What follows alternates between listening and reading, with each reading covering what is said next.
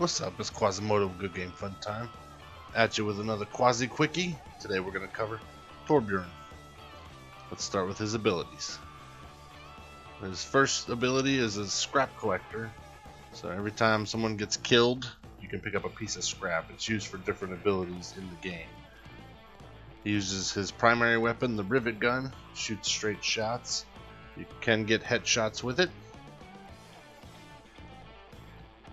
And you can also use it as a shotgun projectile, which also gets headshots.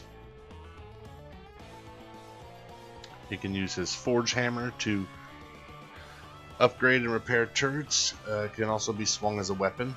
You can punch him in the face, melee. His best ability probably is his building of turrets. You can build the turret, and as you pick up the scrap metal, you use that to upgrade the turrets. The more scrap you have, the better. He does have a cap on his scrap amount, and that is 200 scrap. So just be mindful that you're not hitting your cap. It can also be used for his other ability, armor packs. You can throw armor packs to teammates who are, low armor, and it's best used in tight situations when they need to stop taking damage or prevent some damage. He's mostly a defensive character, so that's when you would use the armor packs to help your teammates set a turret down in the right spot, guard a point, guard a choke point, put it on a payload and such. His ultimate is Molten Core.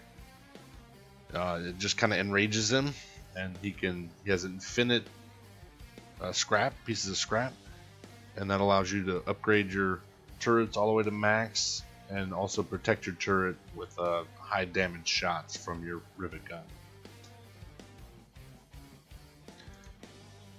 Now he does have mostly defensive strategies, so he's reminiscent of a Team Fortress character because he's focused on turret placement. So you want to use him as a defensive pick to guard points, upgrade your low health characters with some armor, and you want to put him behind a tank, so that your turrets and stuff can be placed behind the tank. You're not taking as much damage. He's not really a frontliner. He's more of just a guard or placing the turret in a strategic spot to protect. So, and with the armor packs, your teammates love it. He's a good pick if you know where to place your turrets. It's got a little bit of a cooldown, so if you place one and you're in a bad spot, you can run back, wait for the cooldown, and drop it again.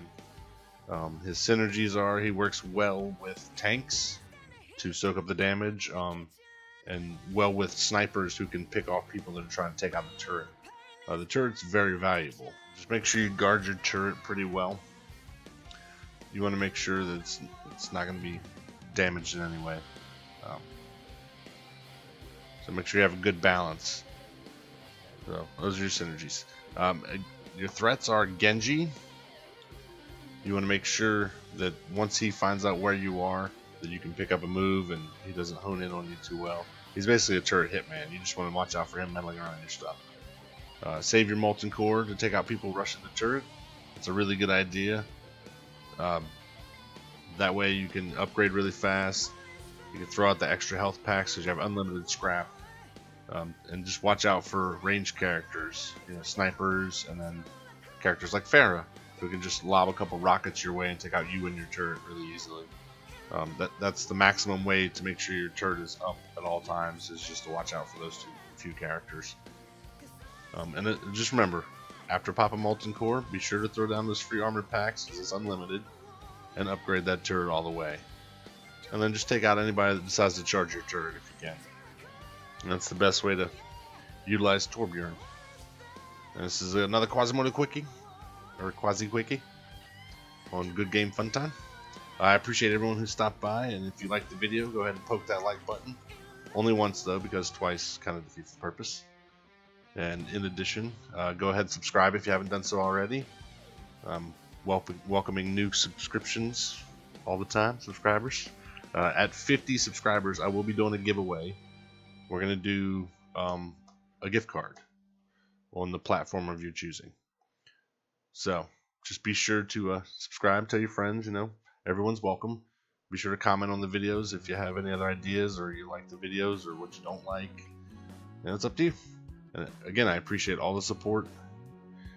And as always, happy gaming!